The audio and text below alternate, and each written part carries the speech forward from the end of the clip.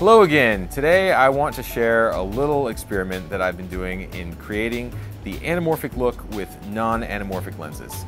So the anamorphic look, we're all familiar with it because it's in tons of movies. It's that ultra wide angle look where the bokeh in the background, the out of focus parts of the image are kind of stretched out. And anamorphic lens flares tend to stretch across the screen and look streaky. So what I'm using to create my anamorphic look today is the Sony a6500 camera and the Helios 44-2 58mm f2 lens. This lens has become really popular with people taking vintage style pictures because the bokeh in the background kind of swirls around a bit, and it also helps to create the anamorphic look because in an anamorphic image a lot of the time there's a sort of curvature to the bokeh, and this will give you a similar curvature. And on this lens I have my DIY anamorphic filter. This is just a piece of construction paper that has been cut to put an oval in the center. Nothing more fancy than that, and that just goes here on the front of the lens. So I'm going to show you real quick how to make that filter, and I'm also going to talk about a new plugin that you can use in post to get really realistic anamorphic flares. It's called MFlare 2. I am not an affiliate. I have no association with this company, so I'm not shilling for them. It's just something I found that I think I'm going to use a lot, so I thought I would share it with you because I think you may want to use it too. Okay, now let's start by making the DIY lens filter.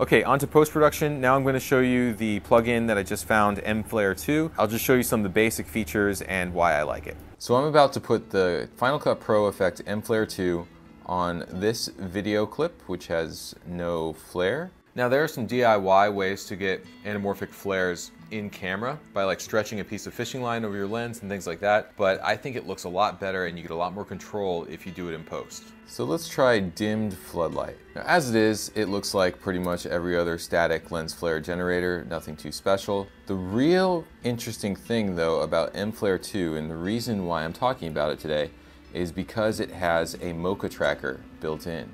All I have to do is track the motion of the camera and then I can apply it to the motion of the lens flare.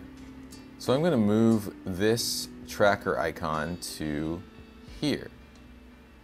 And now I just click track. It tracks the footage. Now you'll notice that her hair is about to eclipse the tracking. And yeah, that just screwed up my tracking. But not to worry, I go to the point where the tracking got screwed up, and then I move my tracker and I continue tracking. And it will overwrite the screwed up tracking data with fresh tracking data. Now I can also track backwards by clicking reverse. So now I've got my tracking data. I can reposition my light source anywhere in the frame that I want. So let's try putting it here over these lights in the shot. Now, the tracking data stays intact. So if I play it back, you'll see it moves with the shot. What's missing is the light disappearing when it goes behind her head. So I'm going to show my animation here, and I'm going to go to track brightness, and I'm going to turn that on. So now it's tracking how bright the area within this tracking zone is. If that brightness falls below a certain point, it decreases the brightness of the flare accordingly.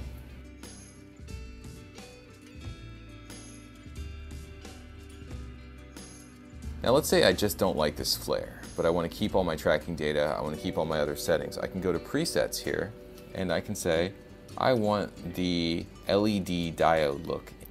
And now my flare has changed. And I can adjust other parameters here, such as the center of the flare. Let's say, happen to think that looks good. And I can also adjust the overall brightness of the flare. And there you go.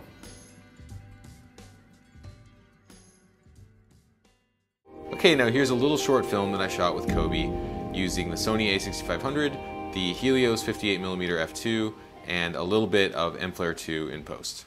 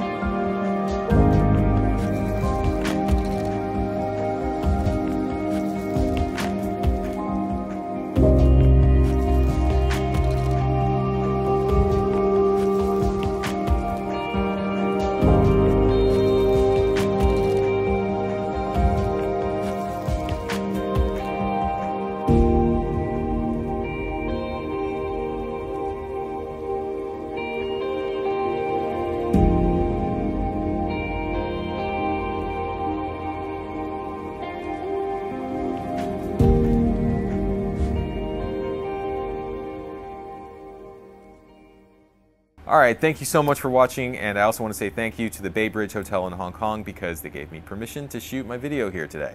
Alright, see you next time.